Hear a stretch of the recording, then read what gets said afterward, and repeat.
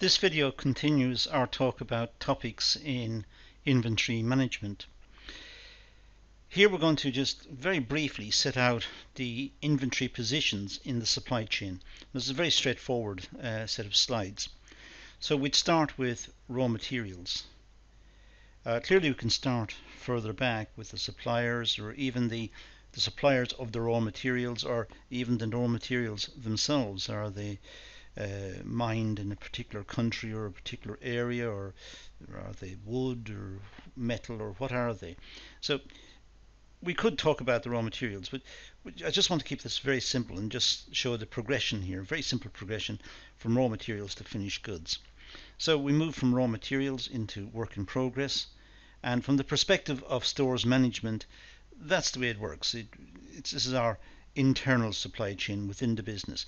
We have raw materials in the stores which get converted through the production process into works in progress, and eventually the works in progress will be taken out of the store.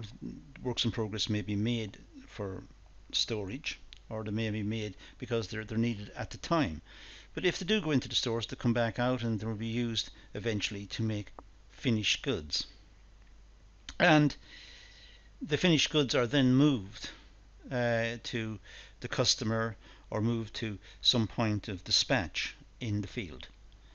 So they're moved into the market by the dispatch team, by the team within the business who looks after deliveries. And that's a very simplified supply chain, just looking at within the business how raw materials get converted into work in progress, that eventually get converted into the finished goods and are then shipped to the customers or to various outlets in the market.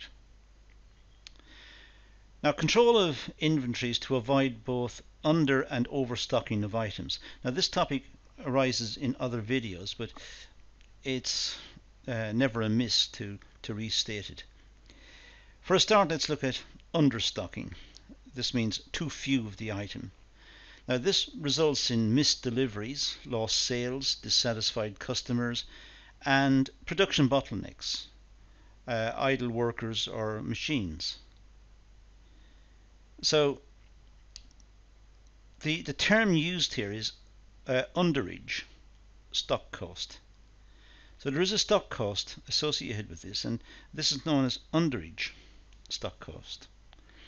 When too few items are in stores, dissatisfied customers means loss of sales and damage to the reputation of the business. But it also means that some workers will be idle and some machines will be idle, waiting for deliveries. So there are costs associated with having too few items in the stores.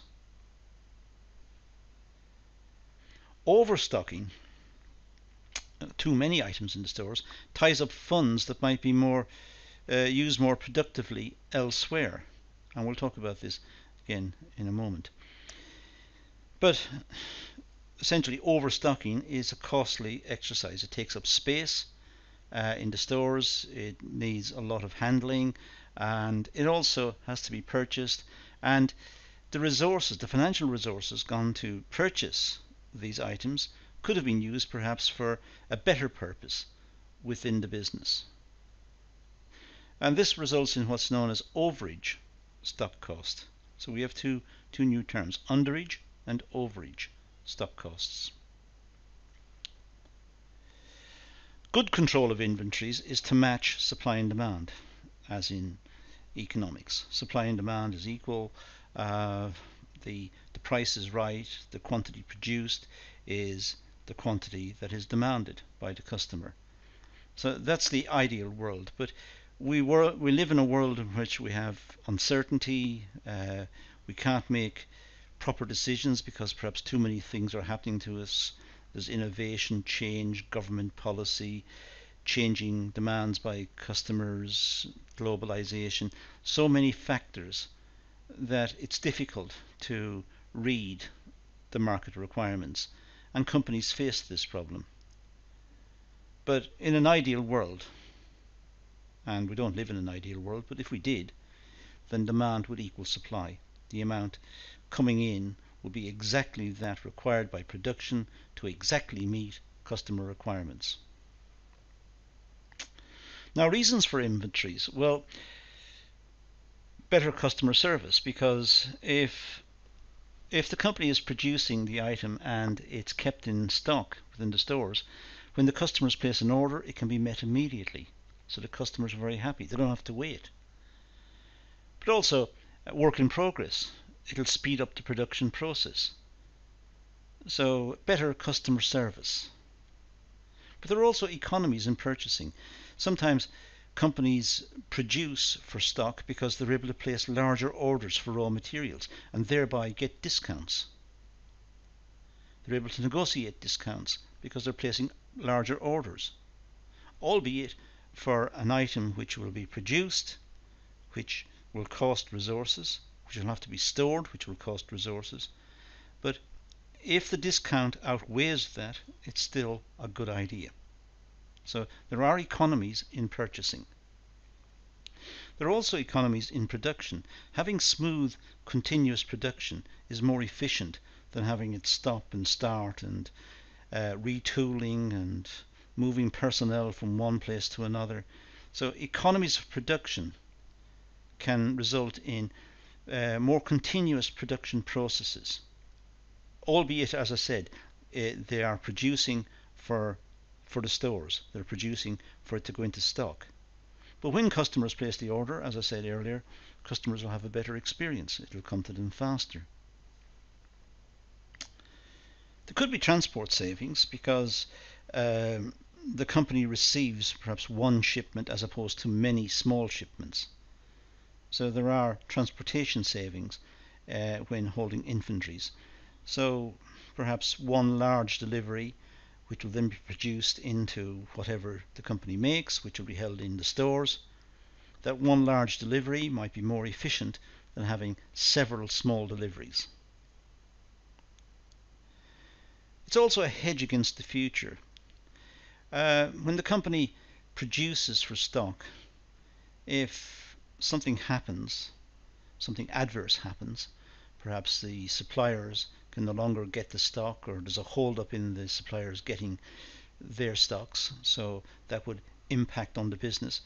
If the business already has a large stock of finished items or raw materials in the stores, it's able to continue to produce whilst the problem is being resolved elsewhere.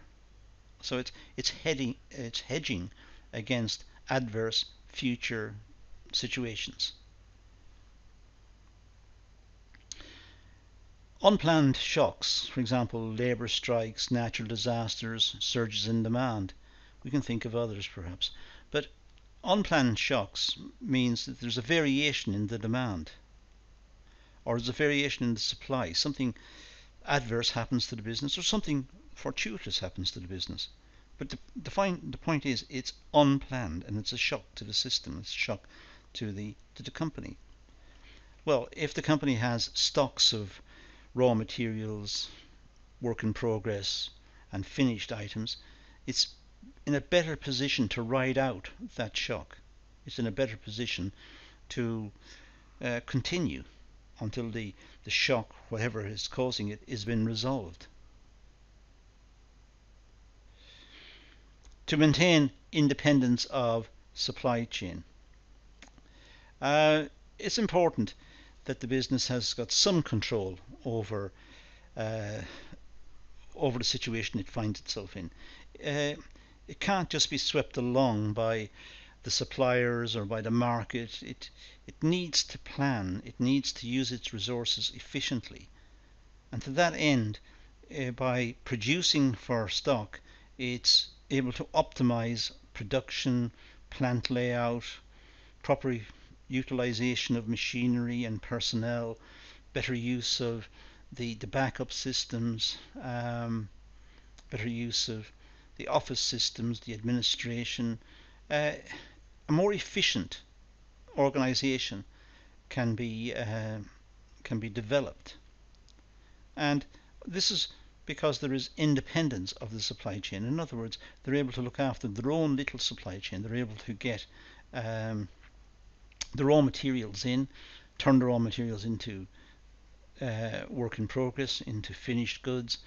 They have got control over this. So at least that part of the supply chain is under the control of the business, and they're able to use that effectively. Now, the reasons against inventories, against holding inventories, well, it's non-value value added cost. Once the company buys raw materials, it's converting, say, financial resources into raw materials. Well, the raw materials are just sitting in the stores. They're just inanimate objects in the stores. They're not doing anything. They're not being used.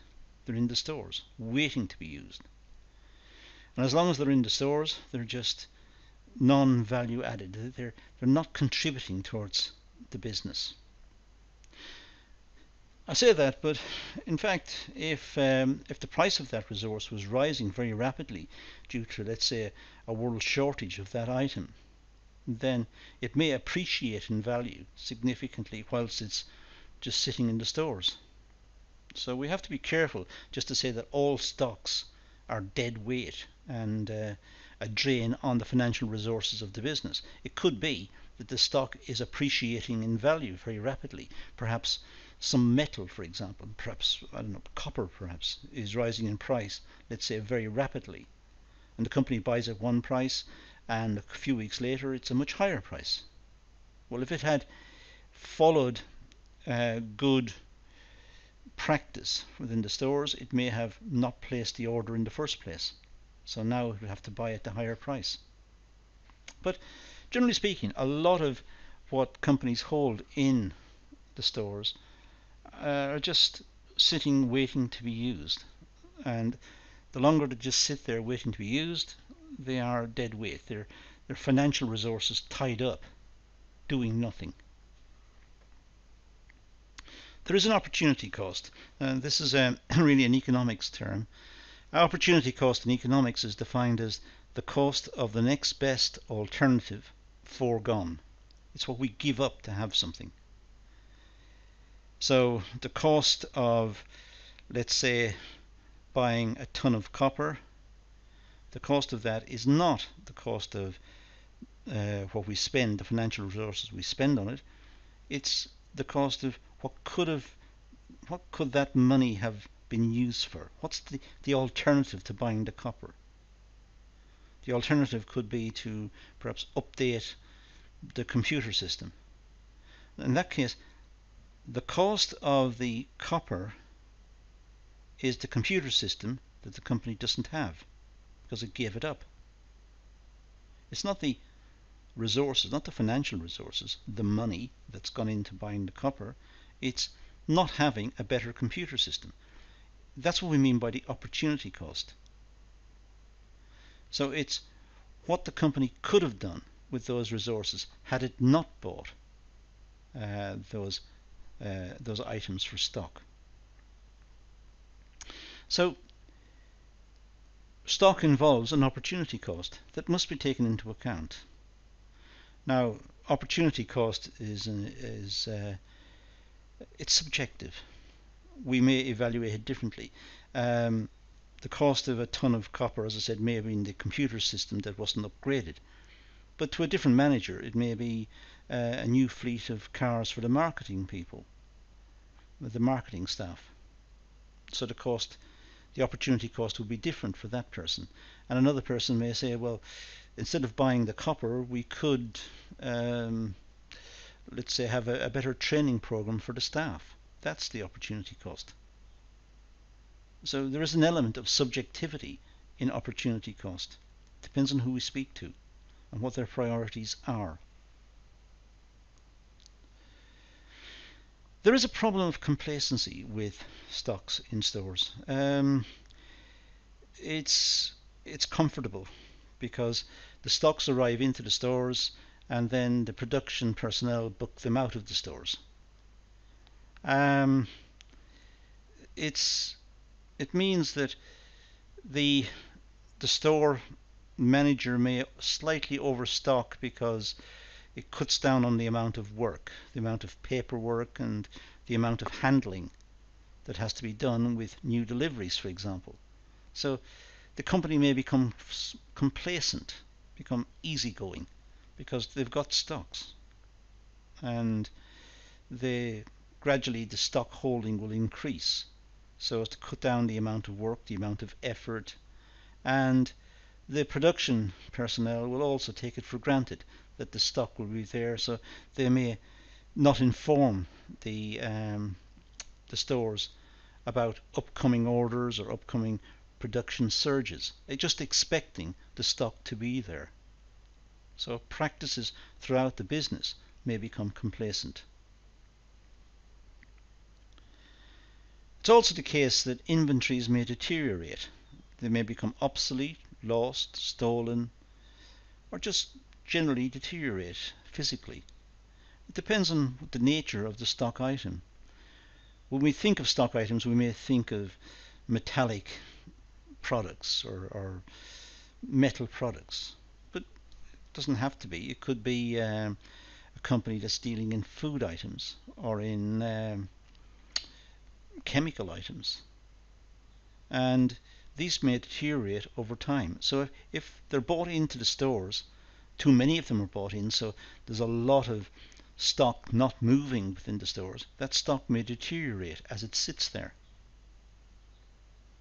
or it may become obsolete. We live in a world which is typified by a high degree of dynamism and innovation, so the products may change, the designs may change, so that items purchased for one product may become obsolete, no longer required, because now that product has been replaced by a different product.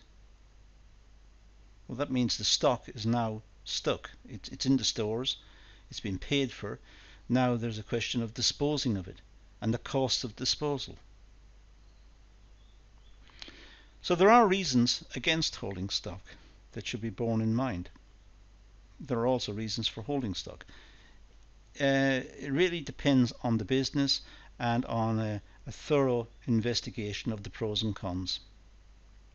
That's all we're going to do in this session, so let's leave it at that and say thank you for watching.